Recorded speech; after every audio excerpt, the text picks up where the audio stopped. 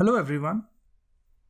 In the previous video, we learned about the merge join in Power BI. So we use the Power Query Editor to do the merge join. In this video, we will learn about the various types of merge joins available. So we have the left merge join, the right merge join, inner, full, left anti and right anti join. So let's start. I've got some data here, I've got the employee table, which contains 10 records and employee salary. Now you will notice that the first 6 records of the employee table match, the employee IDs match with the first 6 records of the employee salary table. But employee ID 11, 12 and 13 do not exist in the employee table. And employee ID 7, 8, 9, 10 do not exist in the employee salary table. So let's start. We'll start by importing this data, and I've already uploaded this file to GitHub. As 31st October 2005 17 employee.xlsx. You can go and grab this file from the GitHub. I will leave a link in the notes for this video so you can get the files and practice along. So we'll just go to get data, click on Excel, and we will just select the employees file and click on open. And we will select the employee and employee salary, and instead of load we will click edit. So it will open the Power Query Editor for us.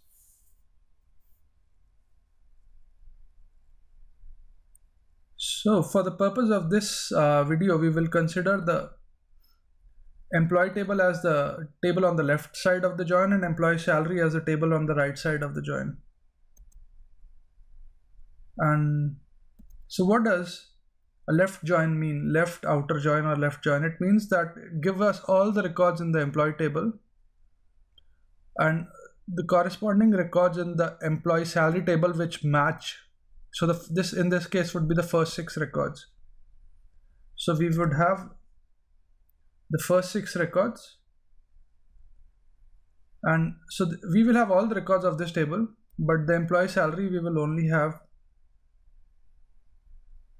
for the first 6, and Ramit, Pat and Tim will not exist. So I'll show you what I mean. I'll go to merge queries and click on merge queries as new.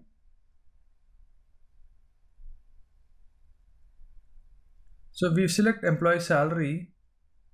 We'll take the employee table as the one on the left side, and we'll take the employee salary and we'll join these two tables on the basis of employee ID, and we are using a left outer, which means all from the first and matching records from second. I will click OK.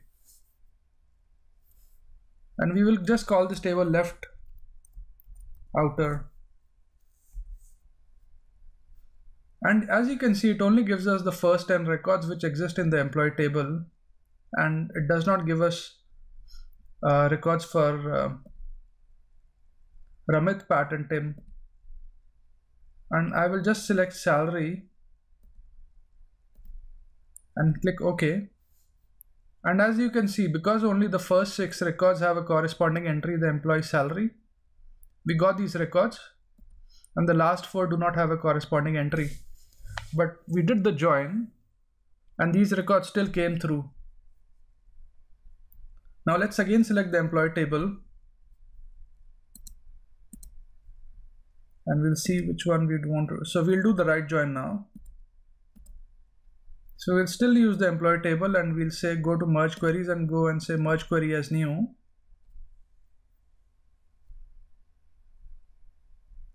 Employee, and this is the employee salary table, and we'll do a right outer. So which means that we'll have all the records in the employee salary table.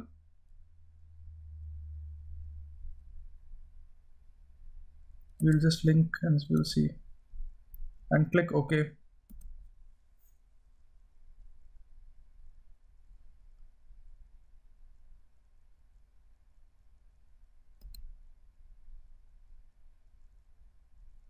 So we'll grab the employee name and salary from here and click OK, and let's see what happens. So as you can see, it shows us all the records in the employee salary table, but Ramit, Pat and Tim do not have a corresponding record in the employee table, so these are null records. So as you can see, the right join gives us all the records in the employee salary table, and what we are missing are Bing, Joe, Bing, Anna, and Lisa. So they have not been included. So all the records in the employee salary table and the corresponding matching records from the employee table. We will call this the right join. Sorry, we'll call this the right outer. And we'll hit enter. Now the third one we are going to look at is the inner joins. So we'll again go and say merge queries. Let me just go back and select employee first. I'll go to the merge queries and click merge queries as new. So employee ID, and we'll link it to employee salary on the basis of employee ID, and we will just make an inner join and click OK. So an inner join will just give us the matching records. So when we hit OK, let's just hit OK. See, it is only giving us the first 6 records. So the first 6 records match because the IDs match. We call this the inner join.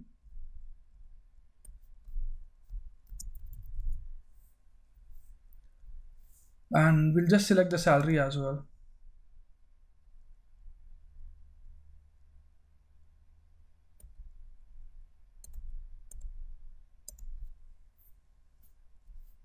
So we've covered the first 4 joins. Now we will go and look at the full outer.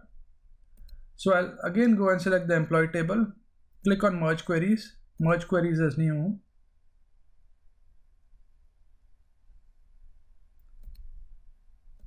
Join the employee to employee salary on the basis of employee ID, and we'll use the full outer join and click OK. And we'll just grab the salaries as well, employee name and salary, or we'll select all 3 and click OK. So as you can see here, first it gives us the matching records, then it gives us records which exist in employee table, not in employee salary, and then the records that exist in employee salary but not in employee. So it gives us all the records, and that's what this diagram says. It gives us everything in A as well as B. Just name it full outer.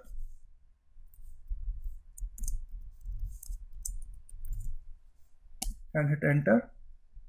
Now we are left with the last 2. So left anti-join, which means that it will give us the records which exist in employee but not in employee salary. So in this case, it will only give us Joe, Bing, Anna, and Lisa.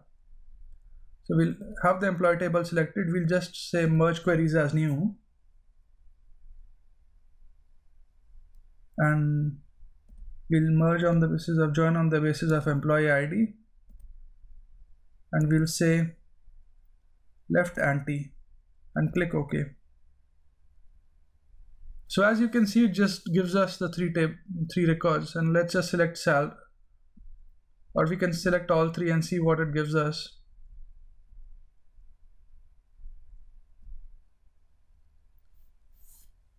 So because these last 4 records do not have a corresponding entry in the employee salary table, those fields are null.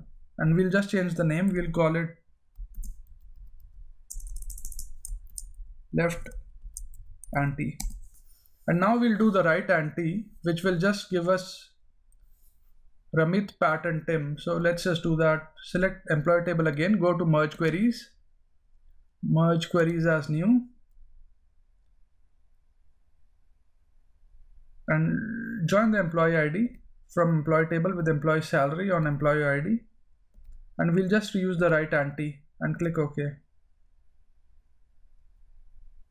So let's select these 3 and see what it says. It's giving us these 3 records which exist in employee salary, Ramit, Pat, and Tim, but there's no corresponding entry in the employee table. We'll call it the right anti. And we can close and apply, and this data will become available to us in Power BI.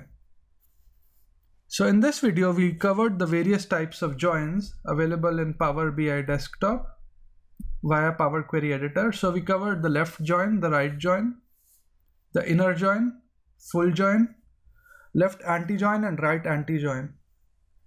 I hope you find this video useful and thanks for watching this video. Please do subscribe to my channel if you enjoy what I'm doing. Thanks again.